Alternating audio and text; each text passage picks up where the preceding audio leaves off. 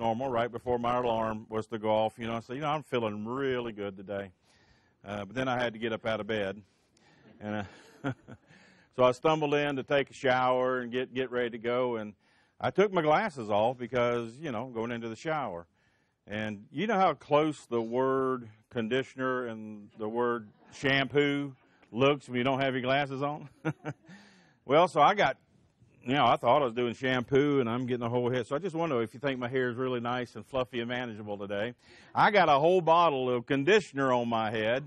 And I don't think the shampoo could get it out. I tried 2 or 3 times to get it out. And so now I'm wondering, does too much conditioner make your hair fall out? Because, that's just the way I think. So, we'll go from that. But let's take our Bibles, if you will, and turn with me to 2 Timothy chapter 3. 2 Timothy and chapter 3.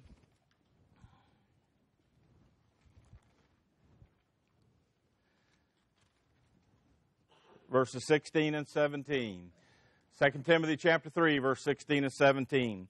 All Scripture is given by inspiration of God and is profitable for doctrine, for reproof, for correction, for instruction in righteousness, that the man of God may be perfect, thoroughly furnished unto all good works. Let's pray. Father, we are thankful for an opportunity to study and fellowship with those of like precious faith.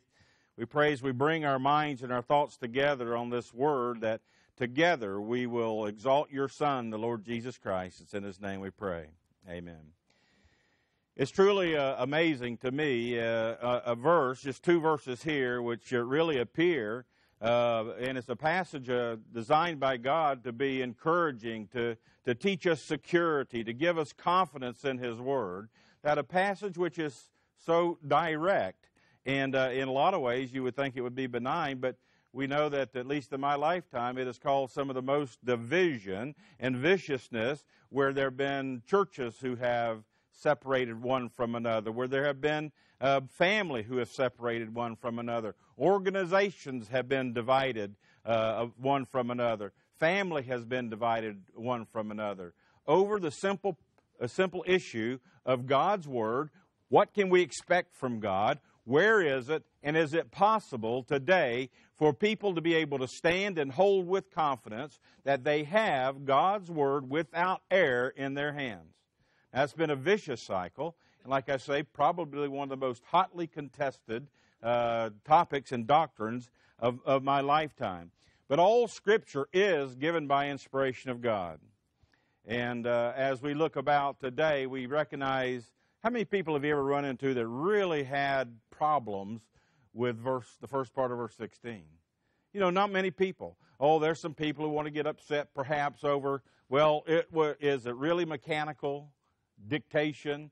Did God actually cause the words to be written down? But the Scriptures are pretty clear. All Scripture is given, and that's also past tense, by the way, by inspiration of God and is profitable. And the things that the Scriptures are profitable for are for doctrine, for reproof, for correction, for instructions in righteousness, for this one singular purpose, that the man of God may be perfect, thoroughly furnished unto all good works. If there is one thing of which we feel anyway lack sufficiency to go about and to be involved in good works, you know what we need to recognize and to do? It is because we fail to have a proper relationship with the Scriptures, because this is exactly what God has designed for it to do. In simplicity and straightforwardness, as we come to God's Word and we see, all Scripture is given by inspiration of God. I like the fact that it's just God-breathed. You know the things that God breathed life into? Way back in the book of Genesis, that God breathed breath into man, and man became a living soul. And that soul will live somewhere for eternity. And when God spoke the words of His Bible into existence, the Scriptures into existence, they became designed to live somewhere forever. And that's God's purpose. When God gave us the Scriptures, He was communicating His thoughts, His ideas, and His principles. And God did this by using words. And part of the reason why, I think, is because that's the way we understand. We understand and communicate in words and sentences and information. And how important are those words, though? How important, and we would say, are they important enough to say that it's very possible that someone's eternal life will depend on those very words? You know, when we come to a passage of Scripture that says, Romans chapter 6 and verse 23, for all have sinned and come short of the... no, is that verse 23? The wages of sin is death, but the gift of God is eternal life through Jesus Christ our Lord. Can you believe one part of that verse would be true, but the other part would be untrue? Can we have confidence in one side of that, in the first half of that verse, versus the other half? And we come along, it says, for the wages of sin is death. And that's going to apply to everyone who falls into the classification of being a sinner. It says, for all have sinned and come short of the glory of God. And in Romans chapter 3 and verse 10 says, there is none righteous, no, not one. Because we've all sinned and come short of the glory of God. We come and we take a look at 2 Corinthians chapter 5 and verse 21. But it says, for He, that's God, hath made Him, the Lord Jesus Christ, to be sin for us, who knew no sin, that we might be made the righteousness of God in Him. Paul says, for I declared unto you first of all that which I also received, how that Christ died for our sins according to the Scriptures, and that He was buried, and that He rose again the third day according to the Scriptures. You know what? I like every one of those verses. But every one of those verses are true whether I like them or not. Every one of those verses are true because this is what God's Word has to say. And I don't have to spend even 1 minute at a time trying to figure out, is this really what God meant? Have we really captured His thoughts, His words, His meaning? Or is it just somehow His intent? Or somewhere along the line? Because if I'm going to say, is this just God's intent? Is this really important? Who actually then becomes the authority? I become the authority because all of a sudden I'm over here saying this is important or that's important and this isn't as important. There are those people who believe that what God preserved were the essential doctrines of the Word. And so, I'm thinking, well, which doctrine isn't essential? If God thought enough about it to put it down and preserve it and say, I got an accurate, reliable copy of it for you, which one of those would we say, God, our opinion was, that's insignificant. I wouldn't want to do that. I wouldn't want to come out and put myself to be some sort of an authority in that way and question what God thought to be important versus what I think to be important. The safe thing to do is just say, we have confidence in what God says. So we know we do recognize. And we recognize that without the ability to have access to an accurate, reliable, written copy of God's Word today, then whether God spoke them or not would be irrelevant.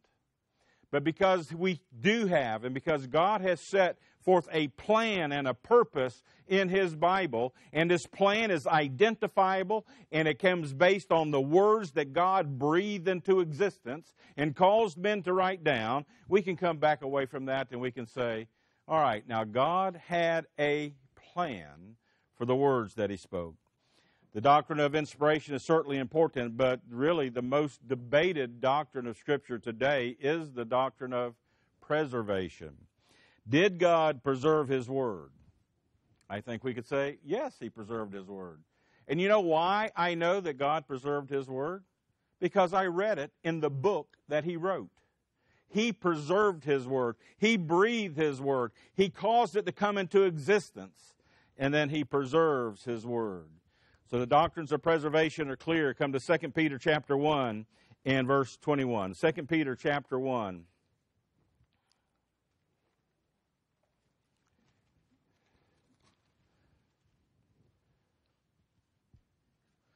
Second Peter chapter 1 verses 20 and 21. 2 Peter chapter 1 verse 20.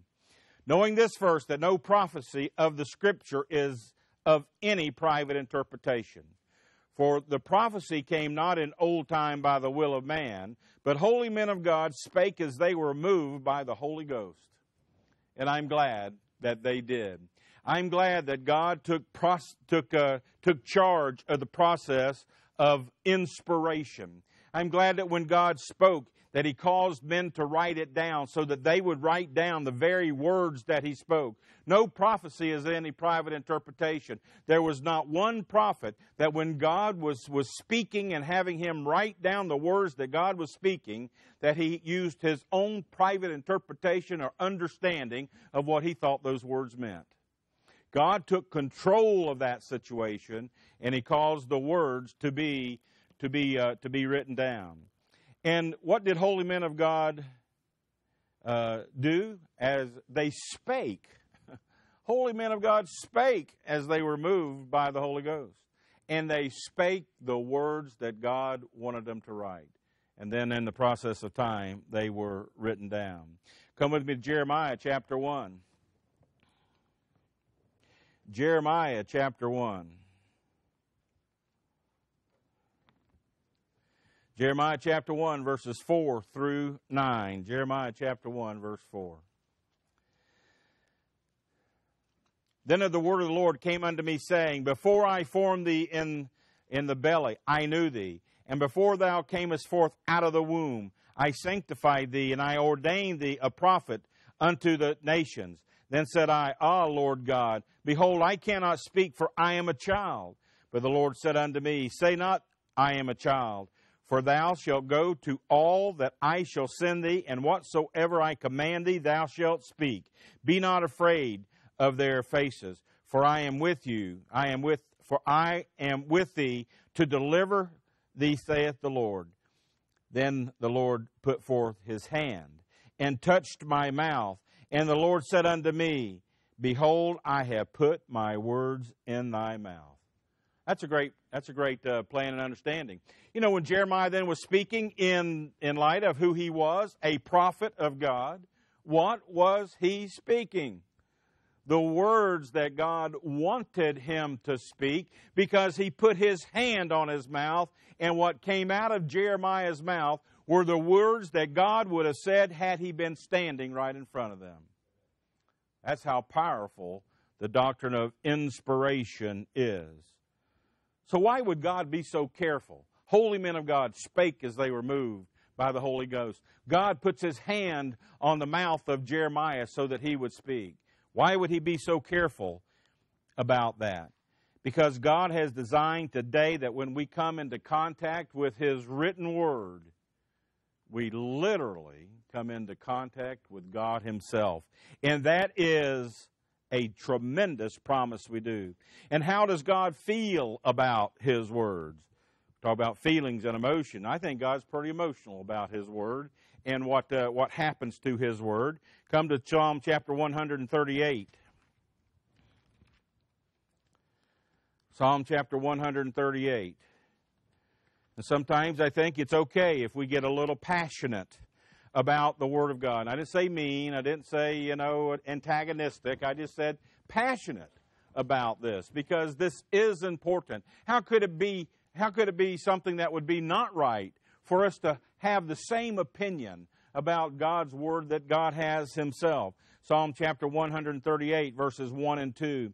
I will praise thee with my whole heart, before the gods will I sing praise unto thee. I will worship toward thy holy temple, and praise thy name for thy loving kindness and for thy truth. For thou hast magnified thy word above all thy name. As encompassing and limitless as God's name is, God says, my word is more than that. It's above that. I would stake my word above the very reputation of what my name means. Well, that's pretty important, isn't it? He's taken a pretty high standard of what he believes about his word. So from this we know that God has more than inspiration in mind. You think that when God spoke his word, when God caused it to be written down, he was just going to forget about it? He was just going to say, oh, I'll just leave it up to man to take care of it. I'm sure it'll be okay. No, I think he understood that. God intended that his words would be preserved for eternity. And the very doctrine of preservation is so important. Today, once again, little debate over inspiration, but there is a fierce battle that still rages today over preservation. Did God preserve his word? If so, where did he preserve it? And is it possible that believers can come along in the sea of all the Bibles that are available out there? Can they come, and can people come, can believers come and identify where it's at? That's going to be the challenge for believers today. So if you were wanting to go and to answer the question about where can God's word be found, where do you think you could go? Could you go online and study and come up with some ideas? Yeah, you like 16 for and 37 against. I mean, you can just get all kinds of opinions on of what people think on the internet. We could go into a bookstore, Christian bookstore, and we could look around and we could see there. We could always ask our friends and our family. Or we could go into some denominational place and we could ask them what they believe about it, and it would be hit and miss as to if you would get good advice or not. Where's the best place to go? And the best place for us to go would be to look for the internal evidence of where God's word is. Look internally to see what God has said and see if there is a way that he has laid out that we can identify how to come up with the answer about how we can find God's word. A faithful study of God's word will teach us what God planned for his word. Come to Psalm chapter 12. Psalm chapter 12, verses 6 and 7. Psalm chapter 12.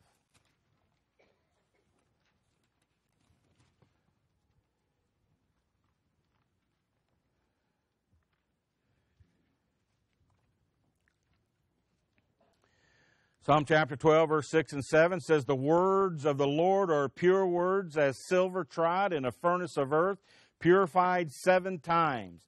Thou shalt keep them, O Lord. Thou shalt preserve them from this generation forever." It's perpetual. The time will never run out. This does not have an expiration date.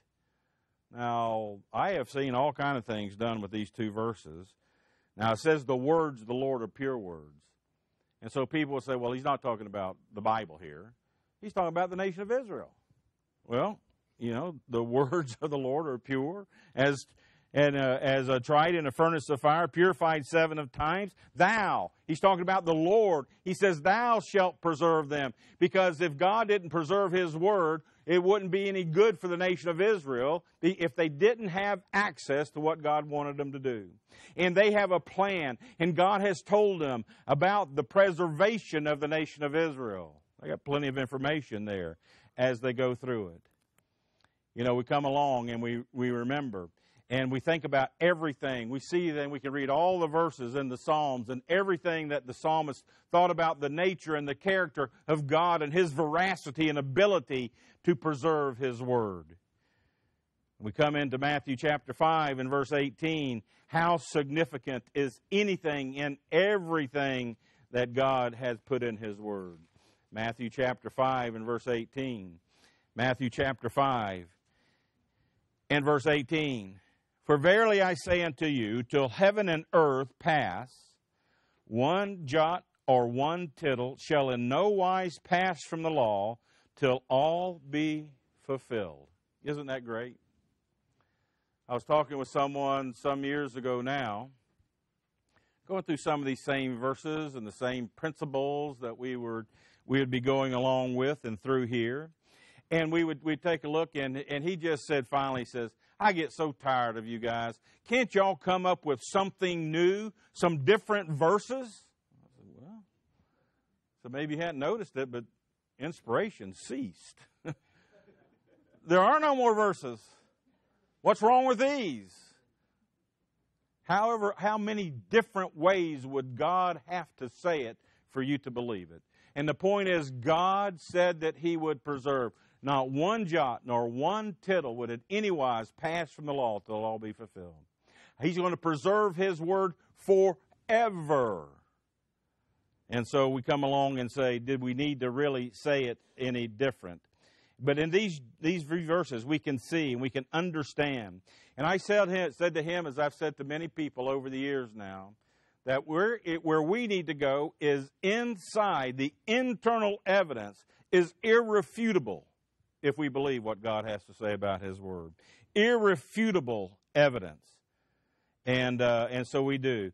And why is it important? It's so that men like Paul could come along and he could go on his missionary journeys, and he could go from town to town. He could go from synagogue to synagogue. He could go into Thessalonica, and he could go up to Berea, and he could come along and he could see, and he would use and preach first that Jesus was the Christ. And what would he use? He would use copies, his copy of what he had access to for the Old Testament. And what could the Thessalonians do, or what could the Bereans do? They could take what the Apostle Paul had to say and compare what he had to say with their copy. And then they could see whether or not they would pass the test of a true Berean. Come to Acts chapter 17. Acts chapter 17.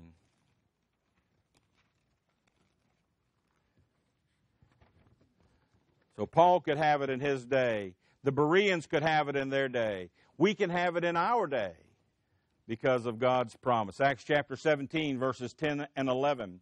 And the brethren immediately sent away Paul and Silas by night unto Berea, who coming hither went into the synagogue of the Jews. And these were more noble than those in Thessalonica, in that they received the word with all readiness of mind, and searched the Scriptures daily, whether those things were so. What should we do? I mean, it's okay if someone were to come to you and say, listen, I've got some evidence I want you to look at. You know, we probably would have our minds made up, but we would want to receive it and to have a readiness of mind to go and to see if these things were so. Now, if these things were so, where? In the copy of God's Word that they had when Paul was there. What made the Bereans more noble than those in Thessalonica? Is that they received the Word with all readiness of mind? No. It's that they searched the Scriptures to see whether those things were so or not. They went to the source. They went to the internal evidence to find out whether what Paul was saying was about the Lord Jesus Christ was true or not. You know, I've been told by more than one person that the doctrine of preservation, as we believe it, is just a figment of our imagination. I said, well, you know, I do have an active imagination.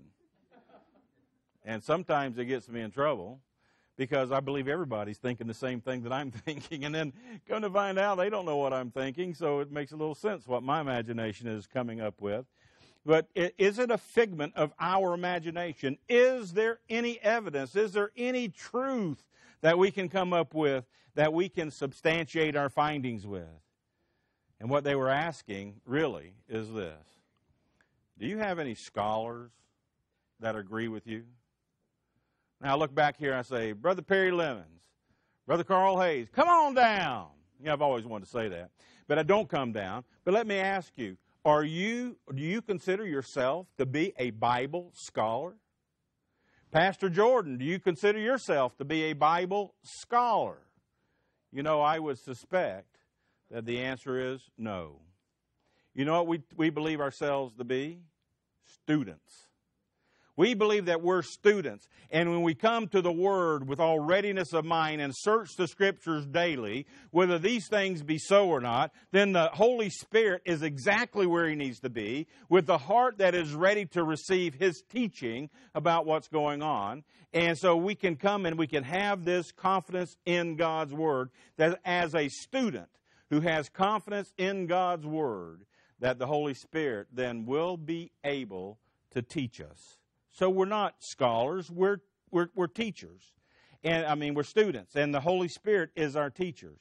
So we come along, and we come up, you know, some questions are good, and I have a couple of questions that I've developed over the years, and I found this to be on point. I ask, where were you, and who were you with when you came to believe that you could not trust your old King James Bible? You didn't get that from the Holy Spirit. You did not get that from the internal evidence of God's Word. You got that from some man who had elevated himself in his opinion and was forcing that elevated opinion of himself onto someone else. And they became the scholar, and they would say, you cannot trust your Bible. And here's why. And so ultimately, who became the authority? In that case, not the Holy Spirit. You know who becomes the authority? The person who's telling you why you can't trust your Bible. And so we put this in. And so, because I understood as a child, now I didn't know anything about the Bible issues until I started Grace School of the Bible. And we began to learn and to understand about some things. But what I did know was, as a child, I instinctively believed that my Bible was trustworthy. I didn't have to wonder if it was. I believed that it was. So we come along and we see, and the answer to everything that we come about is what? What saith the Scriptures? And does God have a plan? And is there any internal evidence of what that plan is? And we say, absolutely. Come to Exodus chapter 17. Exodus chapter 17.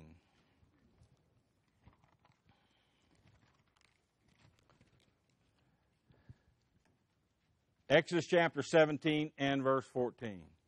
God has an absolutely foolproof plan of what He wants to happen to His Word.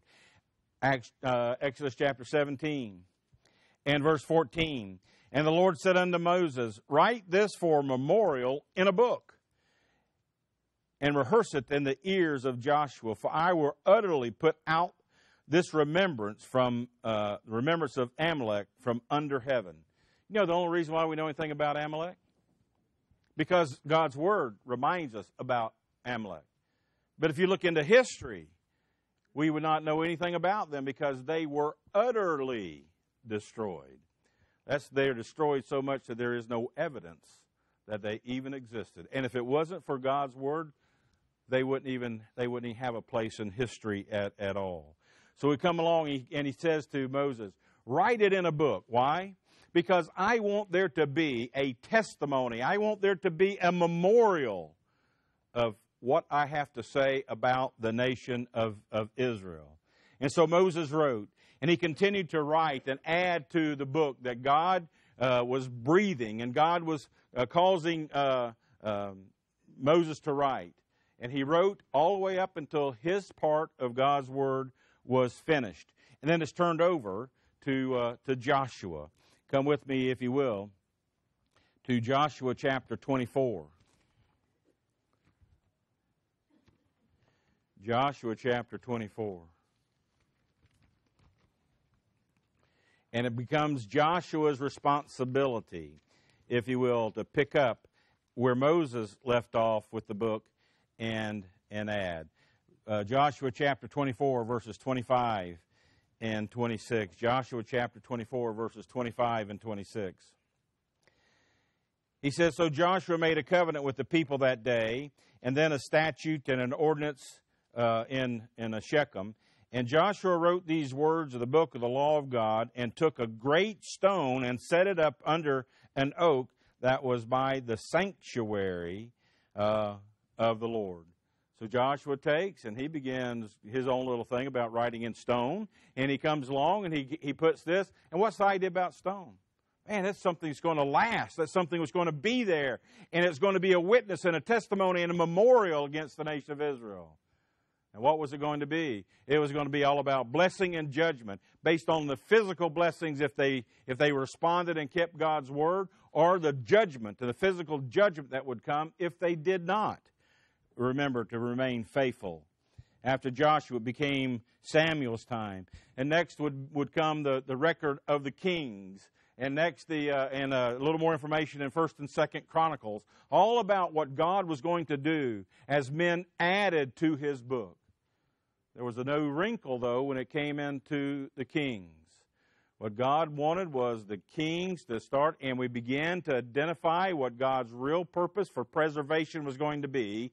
It starts out with a book that He breathed, that He calls to be written down, and now He wants men to make copies of it. And He told the kings, He says to the kings, He says, I want you to have your own copy. And so we see that the copies begin to be made, and they began to take and to make the copies. And one of the great copies, one of the great contentions of men copying God's Word is, can they also be reliable? Well, would they in any way be suspect to human error? But you know, God didn't say that He was going to protect and say there would never be a copyist error. Well, we get to learn from God's Word. It's through the multiplicity of copies. It's through the abundance of evidence. It's through that. Then men can read and they can come along and they can say, well, that differs from that, and let's find out why. They could find another witness. They could find another testimony. And through the multiplicity of copies, they can come and they begin to set right. And it's not just what seems right unto man. See, that doesn't seem right unto man. It doesn't seem right unto man that God would turn His Bible loose and just let man become responsible for it. But He didn't. He says, you know, let's begin to make copies so that we can compare. You think there's ever been a copyist error? Absolutely. Was it possible to identify where the mistake was in that copy? Absolutely. And so we would come along and we would do. But you know, the answer to all of this was, God is going to give us a design and a procedure which absolutely guarantees the accuracy of the Bible, through the book that He calls to be written down, through the copies that are going to be made. And the first lesson that we learn is that we're going to learn, if you will, that God had absolutely, He was not going to preserve His Word through the originals. And I used to think about that and say, well, that's a strange thing. Why not preserve the original? But we learn from the very first time when Moses comes down off of Mount Sinai, and as he's coming down, he's been up there 40 days and 40 nights, and as he comes down, he begins to hear. He says, you know, I'm hearing something kind of weird in the camp down there. It's not that of triumph. No one has come and overtaken us and defeated us, or no one's come in and we've defeated them. And he come to find out that within the first 40 days that he had been gone, the people, the nation that he brought out of the land of Egypt had turned to idolatry. And they were worshiping a calf. And they were all running around naked all around this calf. And Moses sees that. And the anger of Moses begins to get wild. And his steam's coming out his nose and out of his ears, and his face is turning all red. And Moses became so angry. He takes the words that he wrote, that God wrote on a tablet, and he throws them down. And they did exactly what stones would do when you did that. They broke. Read the rest of the story, and that's no problem. We know that if God's intention was to preserve His Word through the originals, there would have not been anything. Moses couldn't get angry enough to destroy God's Word. He could throw them down. He could jump on them. He could go get the chariot and run over it 3 or 4 times. He could do all sorts of things. There wouldn't be anything that he could do to destroy His Word, God's Word. They broke. God says, no problem. We'll just write another one. We'll make a copy of the original. Then you have, in Jeremiah's time, King Jehudi. And here's King Jehudi. He's in his winter, the king and Jehudi, his servant, and they're in the winter house, and there's a fire burning in the hearth. And Jeremiah sends down that which he had written, and Jehudi rehearses it into the ears of the king, and the king just did not like what he heard. So he says, I got a really nice knife. Let me cut these leaves. Let me cut these in pieces and throw them in a fire. Well, now, if the originals were what was important, guess what? His knife would not have been sharp enough. And he could have cut, and he could have tried, and he could have done that till he got so mad that he just took the whole scroll and threw it into the fire. And the next thing you know, we'd be thinking about Shadrach, Meshach, and Abednego all again. Because that scroll would have just sat in that fire and it would have burned, but it would have never burned up. It would have been like Moses looking at the burning bush. It would have burned but not been consumed. And God would have protected his writings, Jeremiah's writings, and the words that he spoke if he didn't want them to be destroyed. What does he tell Jeremiah to do? Just write them all again. And not only those, add some to it this time. Just really mess them up. So he comes along and he puts this together. And he's going to preserve his word. Clearly, God expected to be able to preserve his word. And what would a Bible believer do today? We could just believe the same thing about God's word that he does, and we could move forward. Come to Psalm chapter 119. Psalm chapter 119.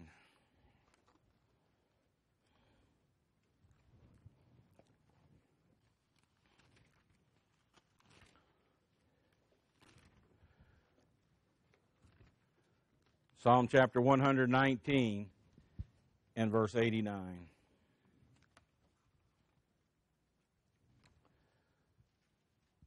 I love this. Such simplicity. Doesn't take a whole lot of verses to say what needs to be said. Psalm 119 verse 89, Forever, O Lord, thy word is settled in heaven. And that's a good thing. It doesn't mean we can't find it here on earth.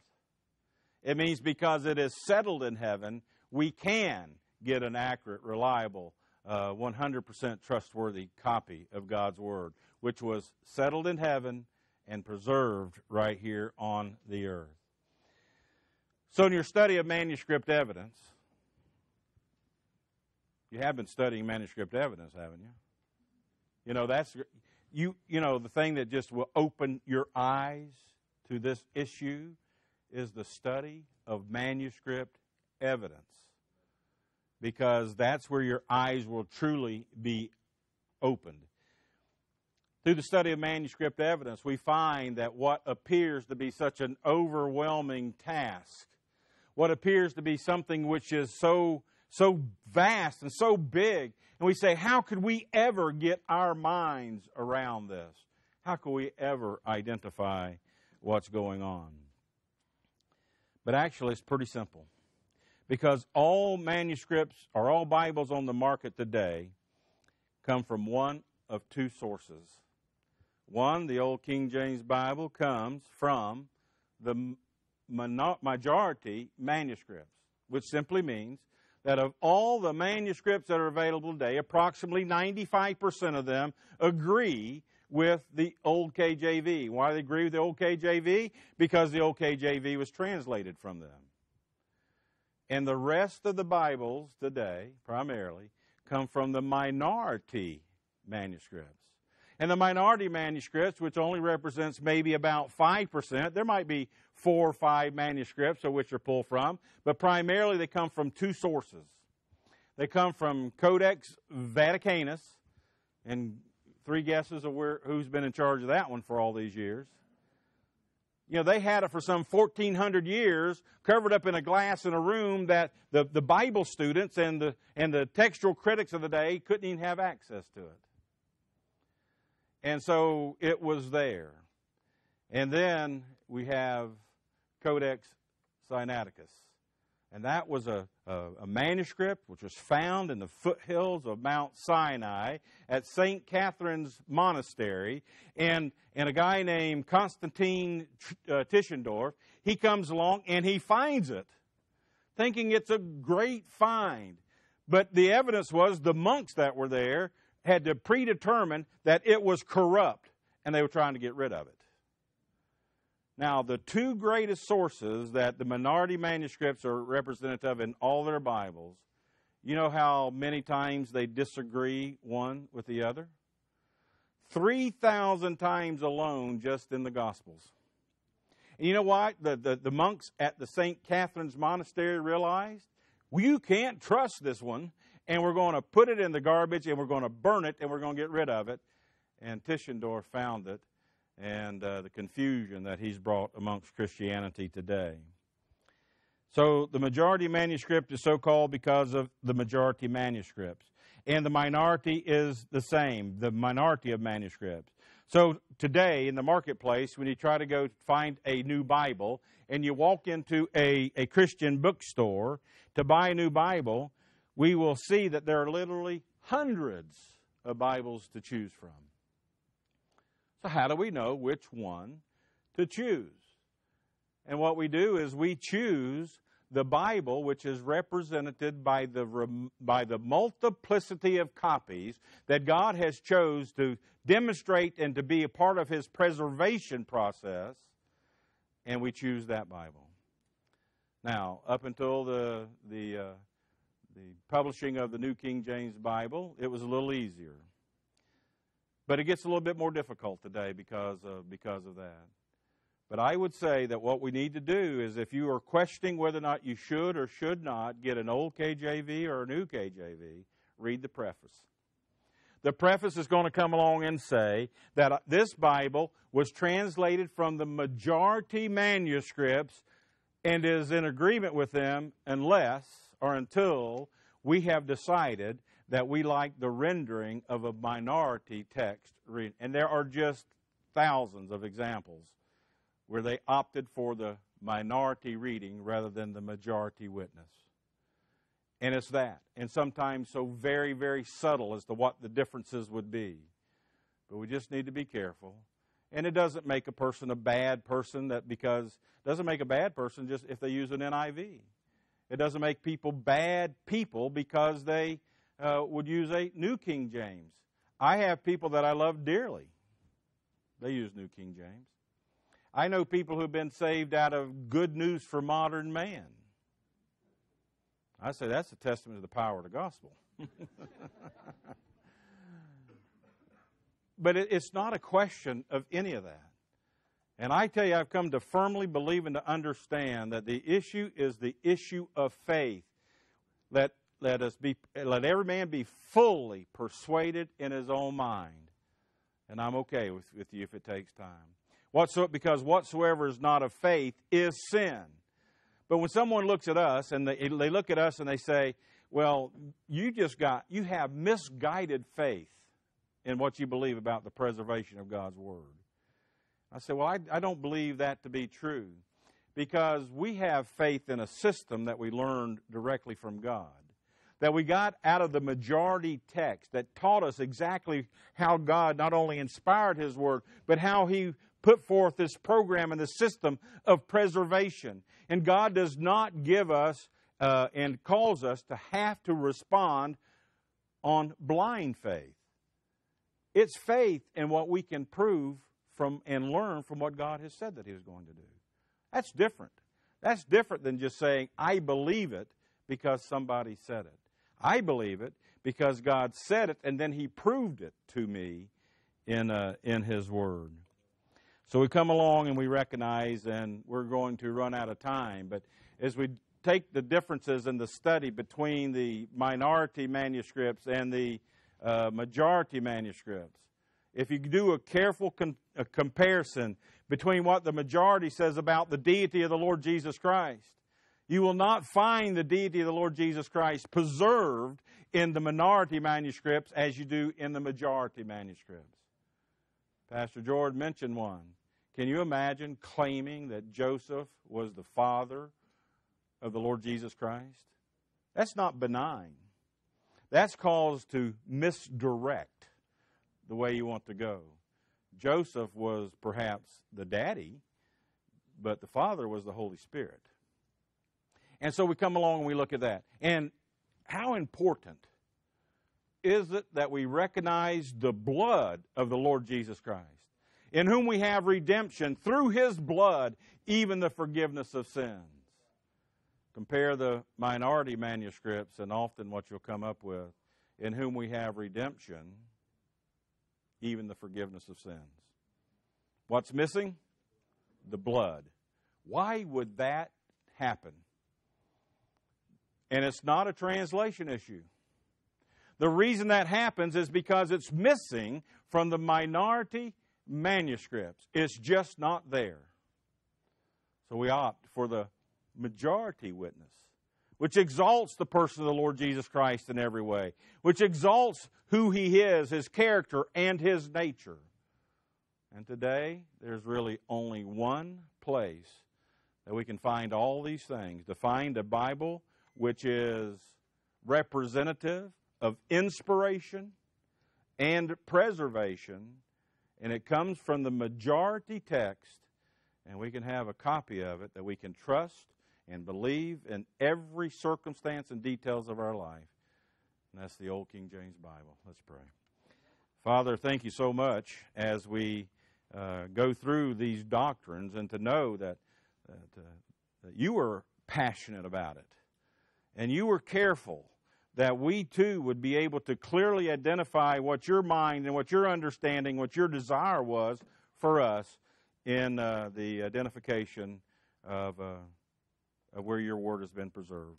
We thank you for that, and we just pray and say as we go forward that we will represent about your word what you believe. And it's in Christ's name we pray. Amen.